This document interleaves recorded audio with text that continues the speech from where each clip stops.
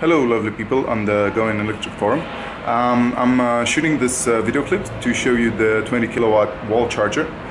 This is the charger that you may have seen before on the forum. We're currently importing this product and under our own brand and providing service and maintenance and warranty in Europe because we're in Romania. So I'm shooting this small video to show you how the product works, that it exists in Romania. We've translated it into Romanian and a better translation of English. Right now the German translation is coming.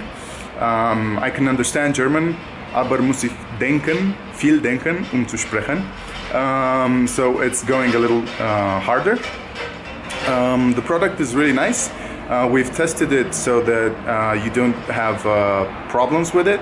We wouldn't like you to have problems with it because the law in Europe is very strict. So this is why we only sell reliable products. This is going to be available from the 15th of November. You can purchase it with a credit card or however you want. We'll provide shipping and maybe installation if we can get a provider for the services next to where you are. Right now we have that covered in Romania. We may have it covered in Germany, but we'll see.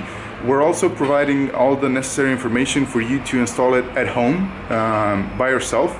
This is not a product that needs special considerations for the electricity part, the electricity system. As you can see behind me, it uses a 32 amp 5-pin plug for 380 volts for three phase.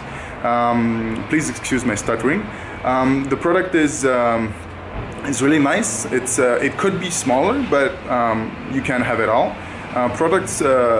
Comparable products are maybe double the price, triple the price, although they're maybe 2 kilowatts stronger than this one, more power. So let me show you what the menu looks like. We've used it. It's really simple to use. You cannot go wrong with it. You cannot mess up the settings. You cannot overcharge or do anything wrong with it. It's basically plug and play. Everything that's dangerous has been blocked out. So all you can do is charge by time, cost, power, as in kilowatts hour, or automatically. So that this is the most often used way of charging, because you just plug it in and it will finish whenever it will finish, and then it will stop. Please keep in mind the last 20% of the battery state of charge is a lot slower than the other part, the first 80%. So without further ado, let me show you the menu and the cable.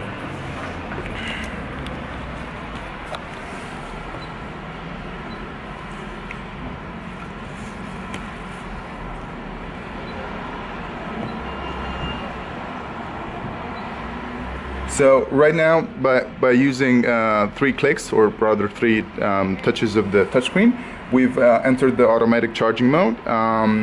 This is in Romanian, so this is why you might not recognize it. Right now, it doesn't have a cable connected, so there's no charging cable. So there's no car. It doesn't see anything. It's trying to authorize the charging session, but it will not find anything to charge. So this is why it stops in the screen for some time. Then you can stop it by authorizing yourself with the card.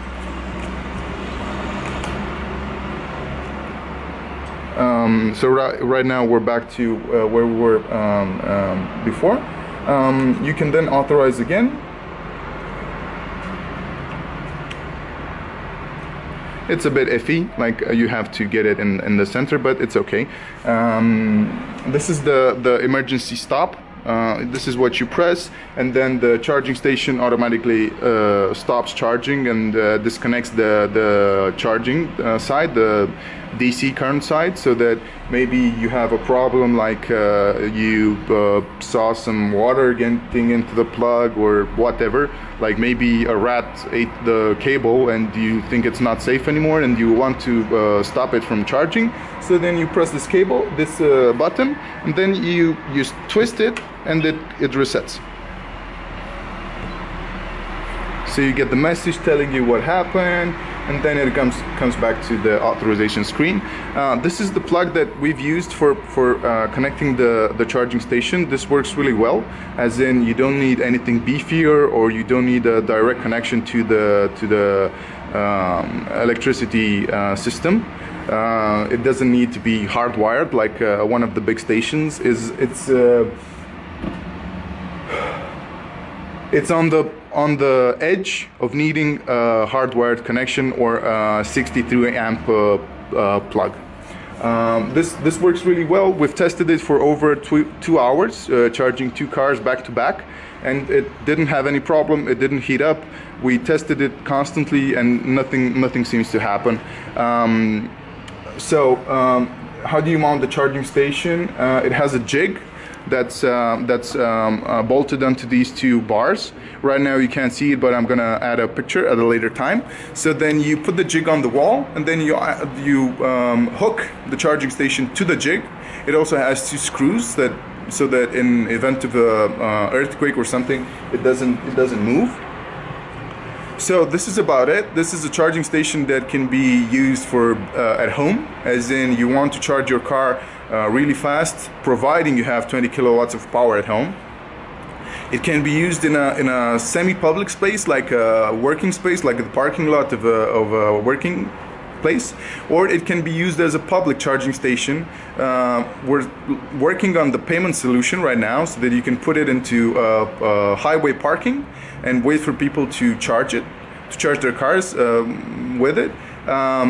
We're hoping to have an integrated backend that provides charging by payment via SMS or with a credit card. We think the current system, where you have to subscribe to a company and then you get a card and then you can use this card but only for their charging stations, is a bit outdated.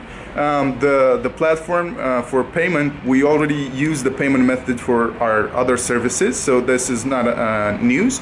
All we need to do is get it connected to the charging station. It's not a big problem, but it takes some work. Thank you very much. This is Dragoș from Rotric. This product is available for sale in Romania, and you have warranty and everything you need.